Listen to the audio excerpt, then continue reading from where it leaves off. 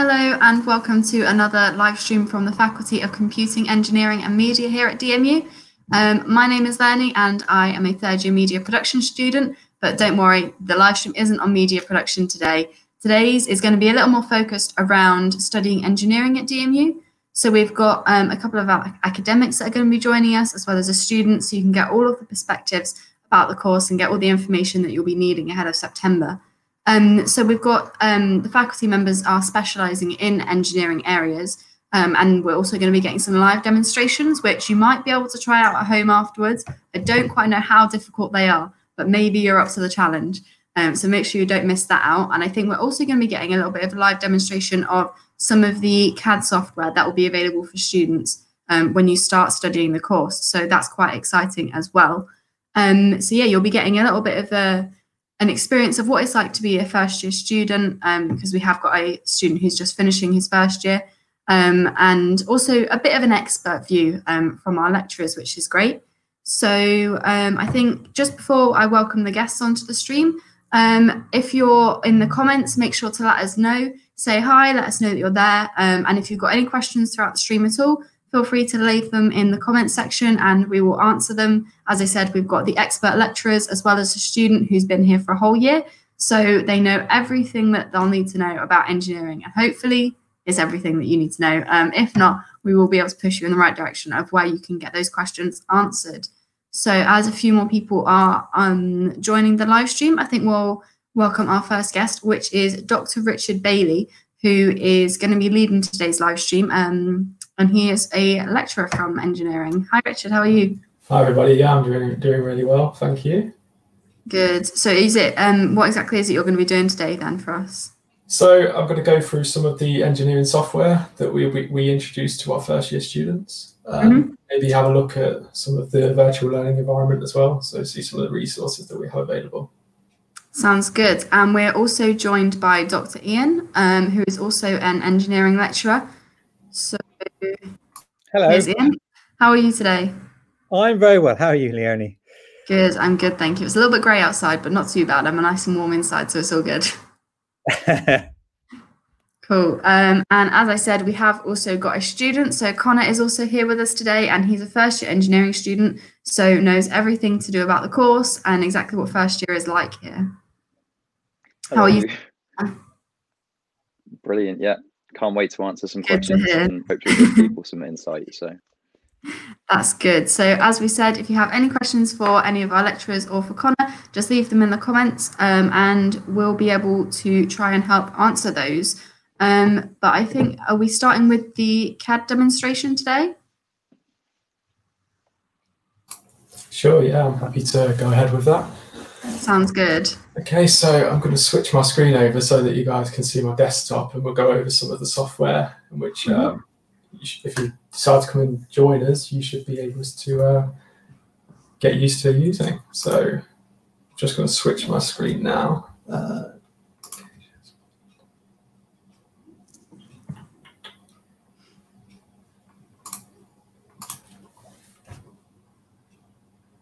Okay, so everyone should be able to see my screen at the moment. So I'm going to kick off with showing you Creo Parametric. So we basically use two different design and analysis softwares within the mechanical engineering program at Montfort. The first one is Creo Parametric, and that is a fully featured solid modeling software. It's parametric, so all of your designs are based upon actual values and dimensions, and then we put in to the software. Now, there are various different softwares available. We've chose Creo because it gives you a really good experience as a student, as you're allowed to download your own version of the software onto your own machine, and it's fully compatible with the version that we have at the university as well. So transferring files is really easy, and it's really great. Fully functional CAD software. Some people often ask us the question, why do we use Creo? And that is the reason, the primary reason that we use Creo, is that it gives you the opportunity of getting the software yourself on your laptop. Now, what we teach you is basically the principles of CAD, not actually the software in itself. So whatever you learn with us will be translatable to various different CAD software packages. And so what we have on screen at the moment is actually what our first years will be assembling from October. So this is actually a component from our Formula Student car. So this is the front upright assembly for the front left wheel. And what our students will do next year is actually constructing this assembly. So we get various different ability levels starting. So some students might never have touched CAD before, some might have got quite a lot of experience, but we design the module so that it works from the ground up. So whatever level of experience you've got, you will eventually get to the point where you can generate this assembly.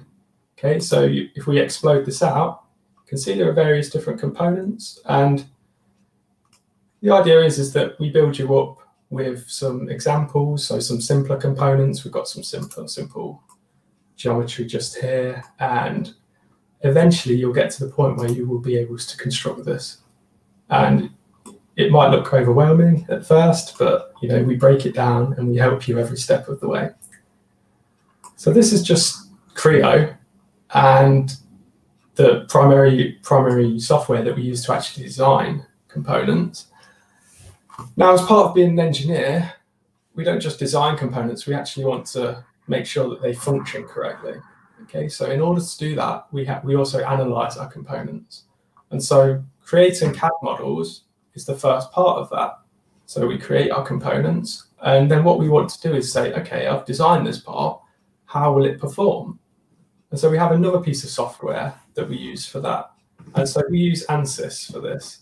And so ANSYS is a multi-simulation software which can do various different types of analysis, whether it be static structural or thermal analysis, or even computerized fluid dynamics, okay?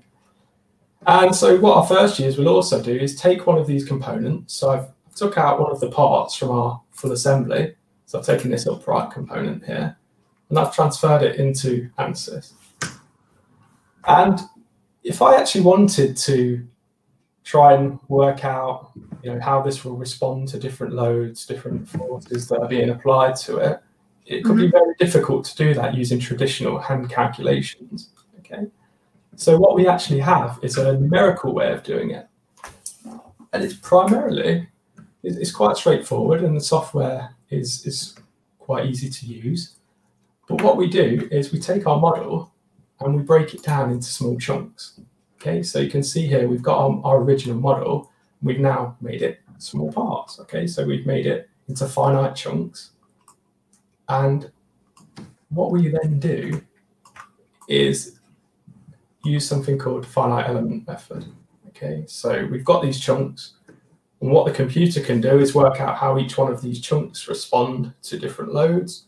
And if you try to do this by hand, it would take forever. The calculations, the matrix that you generate is huge. But computers are very good at solving these equations and do it very quickly. So it saves us a lot of time. So we break our model down into these small chunks, and then we can apply some loads to it, some boundary conditions. So if we have a look here, we've got various different forces that have been applied. So on here, we would have a brake caliper. And so there'll be a braking force, so we can apply the braking force. Steering rod attaches here, so we can apply a steering force. And various different forces depending on the situation the car will be in. And so once we've done this, the software will then tell us how this component will respond to those loads. So if we have a look at the deformation, we can see how this part will bend. Obviously, this is exaggerated. If we have a look at the values that are on the screen, we're talking 0.2 millimeters. So we're not talking a massive amount of deflection, but we can see how this part will react to different loads. So this is the deflection, and we can also look at the stress. Okay, so we've got the stress there. So this is really important for us as engineers, because it means that if we can actually model and simulate our designs, we don't have to build as many prototypes or tests. Okay, so when we're trying to look at sustainability, making sure that our impact on the planet is minimized, using this kind of software really does help us. Okay. So this is a glimpse of what we get our students to do in the first year. Okay, so they will design some components, they will then analyze them, and then the final part would be actually using this analysis to update our design. So if we have a look at this component here, okay, we've got this red region down at the bottom that has high stress. Now, okay, there's high stress there, but then the rest of it's blue, which means that the stress is really, really low. Okay, and so we can update our design and remove some of this material so we can make it more lightweight. And if the component is more lightweight, then if it's on the car, it's going to help improve performance. Okay. So this is it's a fundamental part of engineering. Yeah. So that's just a quick idea of what would be happening in the first year with regards to the software. Now, if I move over to Blackboard a second, so the way in which we help build up our students so that they get to the point that they can actually develop these models is through a series of different tutorials. We're not going to make you jump straight in and go to these complicated parts. So if we go to learning materials, we have various different demonstrations. Okay, so we can go through here. We've got all these like small videos. They're probably like 3 to 4 minutes long, and they just show you the basic principles of using the software. So sometimes you might know how to do something, then you think, oh, I just need to use this tool. Oh, how do I remember that? You know, and this resource is there, like showing you how you can actually do all of these different things within the software. We've got different advanced features here. Okay.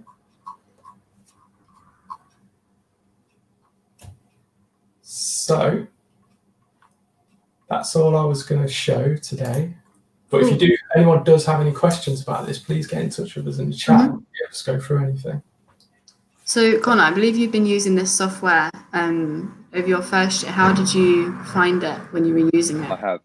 I thought Creo was such a brilliant software, especially to start on, because a lot of the basic functions which you start to learn at the beginning really help you as you make your way through your coursework. And especially like towards the end of it where you're doing more complex procedures, it really helps having the support from Richard and your classmates. And especially with Creo being so easy to use, it's quite nice to pick up, and you really do feel like you're getting quite a good engineering designing experience while using the software. That's great. And you were saying before, Richard, that students will get access to this from first year all the way through the course then? Yeah, it's vital that students have access to this on their personal machine. So obviously we have fully fitted out labs, which all have the software on them, but having your own personal copy means that you can be doing work when you're at home. You know, maybe you're not on campus, you can still go about doing your designs, you know, helping you learn basically. Yeah, that's great. I think we had a question that was about asking about how easy it was to get the hang of the software if you'd never used it before. I guess those tutorials that you were showing us that you've got on Blackboard are quite helpful. But did you find it was difficult to get the hang of then, Connor? I thought the tutorials were really loud and clear when it came to using certain tools. So I know while I was doing mine, I had a lot of trouble doing a helical sweep, which was to get the filament of a screw. I didn't build the wheel, but I built an oil pump instead. I had to watch the tutorial a few times, but obviously watching it again and again made it more clear, and eventually it did just become easy to do. So it's quite nice to pick up. It really is. I'll just say that the idea behind the videos that we provide is not that we show you how to design the components. So obviously Connor had an oil pump they had to design. So the videos that we provide don't show you how to make the parts. They show you how to use the tools. Okay, so the idea is that we show you the basic principles, and then you have to practice and use your own basic spatial reasoning skills to be able to generate those shapes. And another thing that definitely helped with the early stages, at least, was we had a couple demo parts which we made before we started our coursework. So what we had was like cubes that we had holes in, and then we made some shafts to then put through those cubes. and you get a good little gist of how the whole thing works before you then have to jump into your coursework. So yeah, it was really nice having those sort of tools provided. Yeah, that's really good then. So Richard, is this like software, the CAD software, is that one that's used heavily across the different industries for engineering? Yeah, I mean, there's some big companies that we know are using Creo at the moment. So Caterpillar, to name one of them. But I wouldn't get so fixated on the fact of the software that we use, because if you use this software, you can quite easily translate to SolidWorks or Siemens NX. You know, as long as you understand the basic principle of how they work. Yeah. Okay, the icon might change slightly, but the basic functionality is the same. So you know, don't get too hung up on, you know, actually the software. It's more how to use it that's important. Yeah. And then we had one more question, which was about the CAD software. Do you recommend that students try and get some practice on some kind of software before, whether that's this one or other ones, before you come to university? I can see Connor shaking his head there. 100%. Yeah. I mean, pick up as much as you can. Sorry, go on, Richard. Sorry, what I would say is that if you are planning on, if you've got a education email address, so if you've got a college or a school email address, then you can download the student version of Creo. You know, before you come. Any kind of head start that you get means that you can just jump in at a slightly higher level than someone who's never used it before. Yeah. Definitely. I mean, I haven't used CAD software before, but I know on my course with some of the softwares that we were using for like editing and things, people that had slight experience in it were slightly more comfortable with getting a bit more experimental with coursework, which is always good. And it's always easier to be more when you're more comfortable in one aspect, because going to uni and in general can be quite a big transition. So absolutely. Cool. So that was all the questions that we had about the CAD software at the moment. If anyone has any more, feel free to leave them in the comments, and we'll try and answer those best we can for you. But I think we have got a live demo that's coming from Iain now. Hello. Hello. So I believe you've got a live demo that you're going to show us. So I thought I'd show you two. One slightly riskier than the other, as you know from Monday. Yes. But we're in unusual times at the moment. So we are looking at ways that we can use this to enhance our course in the general sense. So one of the things we are aiming to do is to send out some kits so that if there's limited availability of the labs because of social distancing, students will still be able to do some experiments that we will direct them, but with kits that we've sent out to them. We are working on this. So what I've got is a sort of example that I've knocked up as a sort of thing that we might do. So this is just a standard fidget spinner, which were in vogue, 2 years ago? But I've adapted it slightly by putting a hook on it, and then I've just got a wire that I can attach to it, and that's why I put the hook on it. And my wife is very kindly providing a finger. So, and the thing about fidget spinners is they are designed to spin, and spinning things is a really, really important part of engineering. You get all sorts of really interesting effects. In particular, you get a thing called, you get some gyroscopic effects. So if I give this a spin, first thing you notice is it doesn't topple over, but you may also notice that it's rotating around its axis. The first thing is called gyroscopic stability, and we'll tell you all about that. The second thing is called gyroscopic precession, and we'll tell you all about that. There is so many things that have rotating machinery in them, whether that's an aircraft engine or a washing machine. These effects are absolutely critical to that. So that's my first demonstration. Now, my wife is looking very nervous about the second one, because I did this on Monday, and I tripped over my daughter, who I was intending to do it over her head. But this is so what I've got is a jam jar and a bottle of water. And what I'm going to do is I'm going to pour water into the top of the jam jar. And for some reason they they haven't volunteered this time to stand underneath it after what happened on Monday. But there is quite a well-known thing you can do, which is you can turn upside down and take the hand away.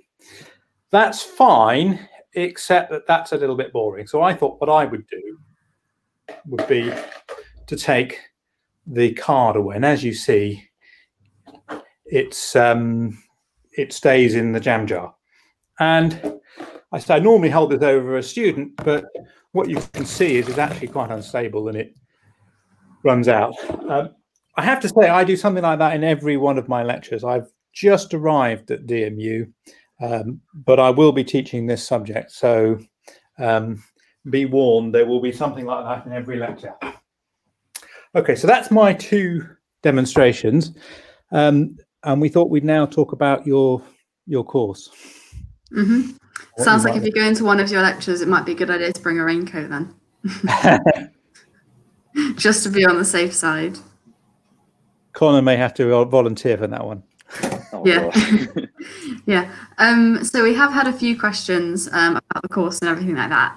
The first one is relating to coronavirus and things like that. If anyone has got specific questions about how the course will be affected, we've got the coronavirus section of the DMU website, which is the link is on the screen now. So you can go and visit that, and it's got all of the updates as they come along, just to let you guys know exactly what's happening and what will be happening in September. But this question wasn't related to the course specifically. This one was about the areas of engineering that will be in demand after COVID-19. Are there any specific areas that you guys know of? I think one thing that's worth bearing in mind about engineers generally is engineers are problem solvers. So engineers have always been in demand across the boundaries, which is what so many engineers try to be recruited by, or banks and the like try to recruit them, because banks have problems just as engineering companies do. So, and what you'll see after COVID is a whole range of problems that need to be solved, and engineers are excellent at doing that. And you can see that through the crisis, that no sooner had we gone into lockdown and we had engineering companies who make aircraft suddenly making things like ventilators and PPE equipment. So, and of course, if we get a vaccine, that'll be engineers again who produce the process that enables us to make that in large scale. The fact that we've responded so quickly is all down to engineers. And in fact, if you think about the number of things like this where people have done things online, again, that wasn't possible without engineers. So I think engineers will be highly in demand simply because they're problem solvers. But I would expect that traditional engineering will also bounce back afterwards, because there will always be a need for it. Yeah. Richard and Connor, have you got any specific areas that you think would be in demand after COVID-19? Go on, Richard. You can I just think it's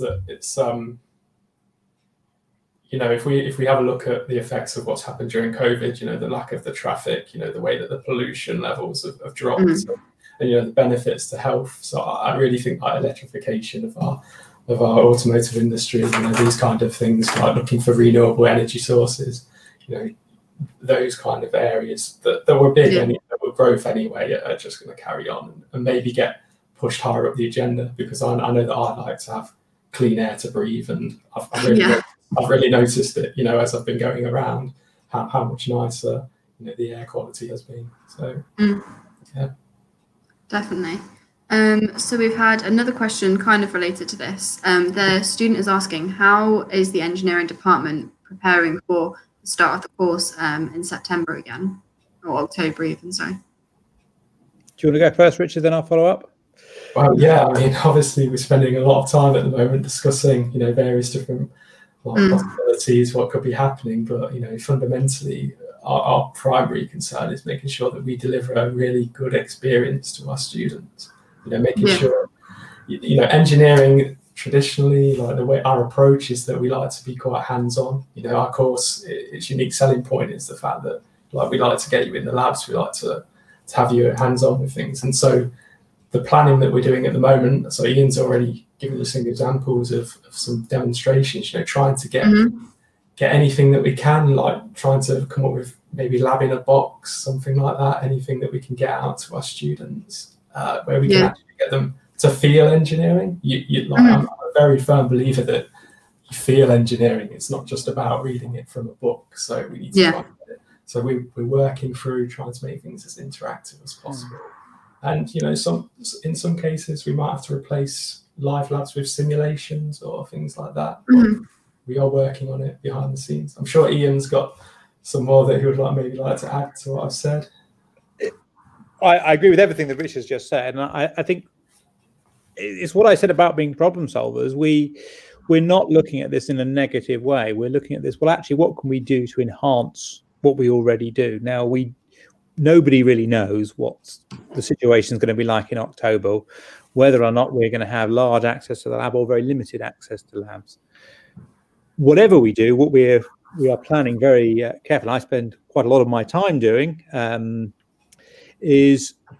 other colleagues as well, is actually planning for how we're going to deliver things if we can't get that access to labs. And I don't think you even need to think of simulation as being a step backwards. Simulation is an incredibly important part of engineering. Yeah. And day to day, that's what a lot of engineers do. And I might also say that in a lot of engineering companies, they are global companies. And so what they don't do is fly around the world all the time. Quite a lot of the time, they're doing this sort of interaction anyway. And so we want to make that as smooth as possible where we have to do it. But what we as a school want to do is not have lots of pre-recorded things for people to watch. We want to do things live. So we're in terms of labs, if we have to, we'll certainly have some kit box. I can't absolutely tell you precisely what will be in them at this point because we've got to source things, but there will be some kit boxes that will go out to do a lab in a box, as Richard described it. But we're also the lectures. We do more seminars anyway. They're interactive with the students, and if we can't be in the lecture theatre, we still want to have that interaction. So there's still going to be live sessions with interaction from the audience, from the students. Yeah, that sounds great. It sounds really promising. There's someone that's got a bit of a concern about the course. They said that they've received a lower grade on mathematics than I would have liked. Would I benefit from engineering year 0? Do you mind if I answer this one? Yeah, go ahead. Yeah, go ahead. Sweet. I started the course in year 1. I didn't do year 0, but I had a lot of friends who did do year 0.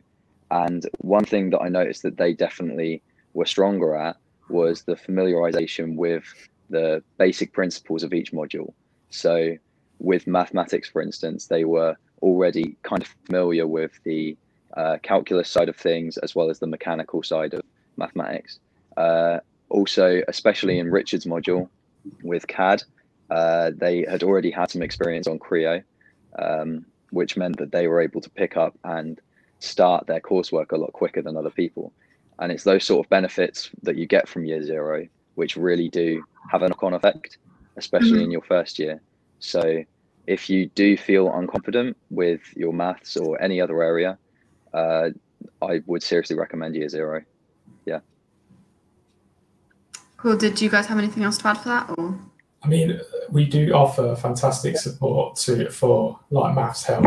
I don't know if Connor, you used any of it, but we have a maths learning centre within the library, and they're fantastic. You know, they offer extra sessions. You know, if you feel like you're not quite, I don't quite get this area or whatever, you know, you can go to them, and they're actually embedded within our program as well. So it's not just, you know, we'll go with any problem. You know, they're there, and they know about the engineering problems as well. So they know our curriculum, and they're able to assist you in any way that they can. Yeah, that's great. So I think Richard's point is there was a lot of support. Sorry, there's a lot of support available to students throughout the course. But also, I would just sort of echo what Connor said about year 0. These are actually incredibly good parts of courses. I know lots of lecturers, for example, at other universities who have gone through the equivalent of a year 0 and now they are lecturing and teaching people for PhDs and the like. So it is incredibly good resource. If that's something you would benefit from, I would encourage you to do it, because they are fantastic. Definitely. So we've had another student who's asking about the engineering courses. Are they accredited courses? I know that Aeronautical Engineering. Okay, so the mechanical engineering at the moment has accreditation from IET. We're going through the accreditation process with the IMechE at the moment, so we're just waiting for the outcome of that. We're very hopeful that we were accredited before, and we're hoping that it will carry on. Obviously, we're just waiting to hear back from them. Yeah. Aeronautical Engineering. I should say we're quite a way down that path. Yeah. We're quite a way down that path in that they've, in principle, agreed. They've just got to sign on the dotted line with the various things that they've asked us, which we've responded to, and we're waiting for a response to that. But it's not like we're waiting for a visit, but they've had the visit, and we're quite a long way down. So we would hope to have that fairly soon. Well, were you saying something about aeronautical, Connor? Yeah, so Aeronautical Engineering has just started with DMU. I was the first year to have it, so it hasn't received accreditation yet, but they are looking to have it in the next few years from Royal Aeronautical Engineering Society and IMechE as well. That's all I have to say. Yeah. That's cool.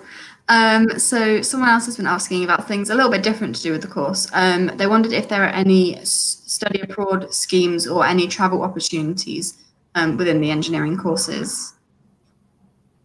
So I'll just say DMU has its flagship program, which is DMU Global. So we are always trying to get events where we can take our students abroad so they can experience a different culture and really just be part of like a global community of engineers.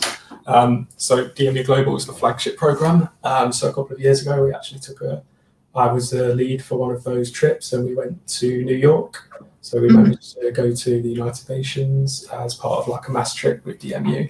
And then we went to go and see like the Intrepid experience there. So they've got basically a docked up aircraft carrier with like, obviously they've got one of the space shuttles in there. So we got to see like some examples of like, real engineering, some of those bits.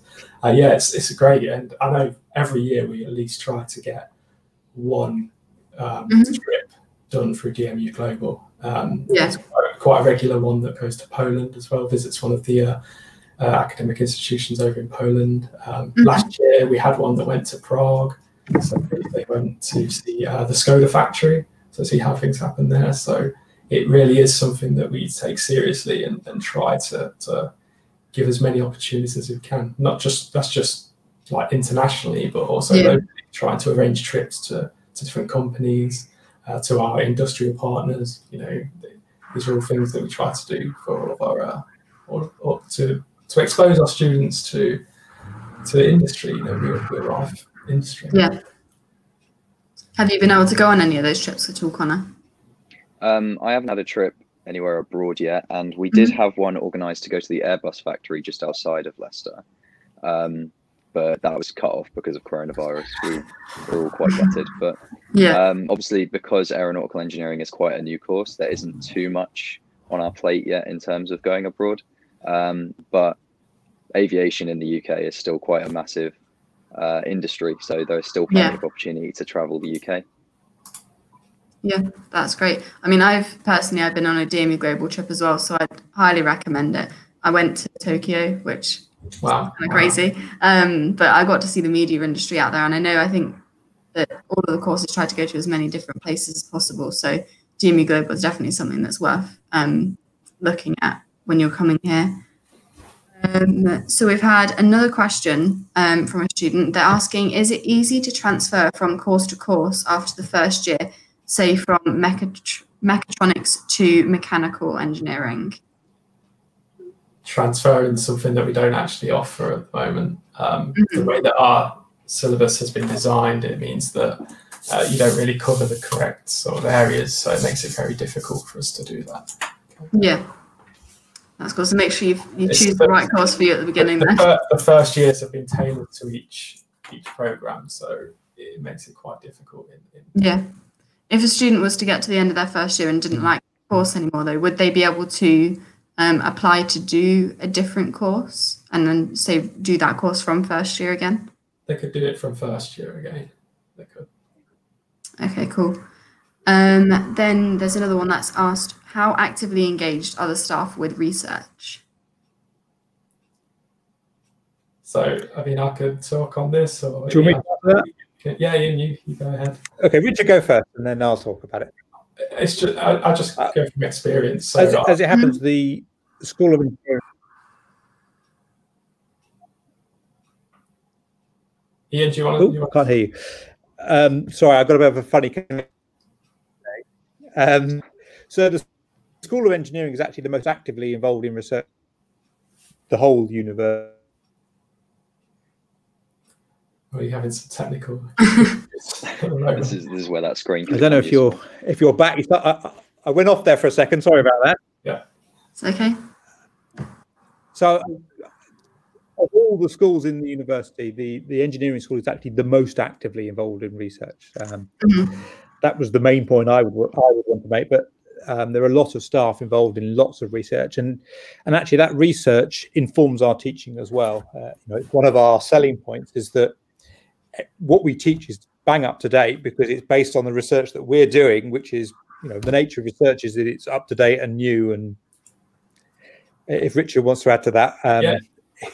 At last count, 90% of our staff are actually research active. So that means that they are actively doing some kind of research. And I just reiterate what Iain said in the fact that, doing research means that we're current and we're relevant. Yeah. So we're teaching you guys what's current and what's relevant. So that's why it's really important that we do that. Mm-hmm. That's great. So we've had a few questions now about more of the student side of things. So Connor, what societies is it that you're involved in at DMU? So I'm not actually in any societies, but we've instead decided to create our own sort of society. Most people will probably know about DMU Racing, the Aeronautical Engineering.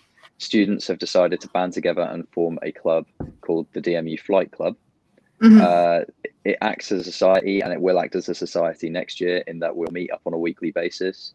We'll also be looking to enter some IMechE competitions.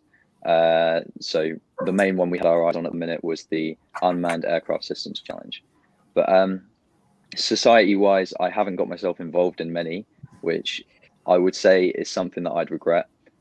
So make sure in first year that you do put yourself out there and try and attend as many or try out as many societies as possible, because you might find something very new which you didn't expect to love. But yeah, there's a great opportunity to get involved in societies. So yeah, definitely. If I could add to that, because Connor summed it up very well. Notice his answer was that actually he effectively formed his own society. And I think that's something I would like to encourage. I think societies work best if they're driven by the students. And Connor will probably confirm that after I met him for the first time on, was it yesterday, day before? Yesterday, yeah. I followed up with another meeting with Connor to discuss that precise subject and how student societies might enhance both your learning experience, but also your student experience of whilst you're studying. Yeah, cool. So then something a little bit more towards the course base. Someone's asked, how supportive were staff outside of lesson times? So outside of lesson times, you could always email them, email your teachers, email your lecturers, and you'd probably have a response within the day, if not sooner, which was always great. You could also have one-to-one sessions with your personal tutor, and you can often get one-to-one sessions with your module tutors as well. So there's plenty of support outside of the lesson time. If you have any questions straight away, you can obviously go up to people at the end of the lectures. It's quite a relaxed form of help, but it's always there to help you. So there's plenty of support. Great to hear. Yeah. Then there's been another question, which is again slightly less to do with the course specifically, but someone's asked, what is it like living in Leicester? I like it. I really like it because I've come from Norfolk, which is quite a out in the sticks, middle of nowhere sort of city. There's not too much around, especially when you live outside of the city. So to move to Leicester and be right in the thick of it, having everything 5 minutes from your doorstep has been brilliant for me. So yeah, there's sort of a lot of opportunity even outside of DMU. You've got plenty of opportunity. Yeah, that's great to hear. And then there's one other question that we've had, which is about the opportunities of getting a part-time job alongside studying. Are there a lot of chances to be able to earn money on the side of things? Yeah, so the uni offers a job role within a company called Uni Temps, and they work alongside the uni to host events like taster days and university tours. You can get involved with those and collect it's quite a nice little paycheck every month if you do get involved, and it really does help you if you are in need of some money. So not to mention just outside of uni, there's McDonald's is nearby, which always hire, and other fast food restaurants, stuff like that, supermarkets and stuff. There's plenty of jobs around. Yeah, that's always a good thing to hear. So you won't be too difficult while you're at uni.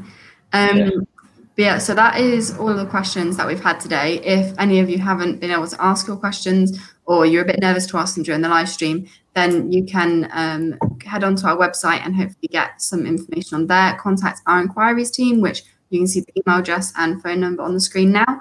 If you head onto our website, we've got a uni buddy system, which means you can talk to current students and also some lecturers and things that are on there. So if you have any questions, they're the ideal people to ask, and they respond pretty quickly. So that's always good. But we'd like to thank you all for joining and for the questions you've had today. We have got many other live streams coming up, especially on our Digital Open Day, which is the 4th of July.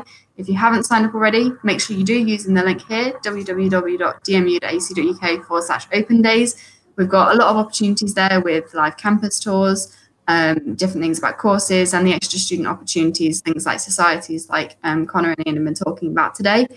And if you have any other questions for lecturers, that will be a great time to be able to ask them there. But yeah, we have a lot of different things booked, so make sure you do book onto that. And we hope to see you soon. Have a great day, everyone. See you later. Bye. Bye.